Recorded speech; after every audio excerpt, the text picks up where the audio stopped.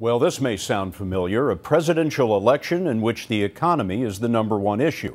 But this election is in France, and the polls say the incumbent is in trouble. Mark Phillips is in Paris. Like a boxer who knows he's losing the fight, Nicolas Sarkozy has come out swinging in these last days of this campaign. C'est une calomnie. He had angry exchanges with his opponent, François Hollande, during this week's debate. Hollande, Sarkozy says, is a dangerous man for threatening to reverse the budget-cutting measures France and Europe have adopted.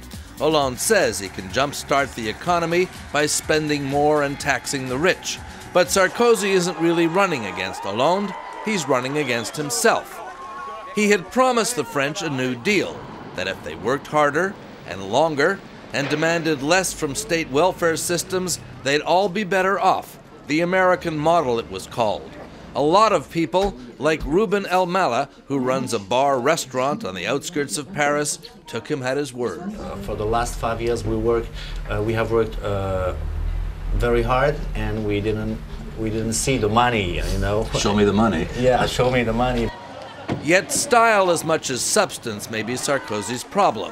A taste for the good life and a marriage to the glamorous Carla Bruni seemed at odds with a country being told to be less self-indulgent. That he was seen to be living too well. Yeah, like a star, you know, he was living like a star. With Sarkozy's star fading, support for the far-right National Front soared in the first round of voting. How that vote splits in the runoff on Sunday is the key. This is the most coveted voting bloc in France. If the far-right National Front vote swings toward Nicolas Sarkozy, he stands a chance. If it stays home, he doesn't.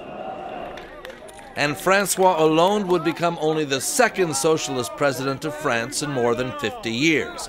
A man committed to free spending policies that are making the markets and the governments in Europe and the US extremely nervous. Mark Phillips, CBS News, Paris.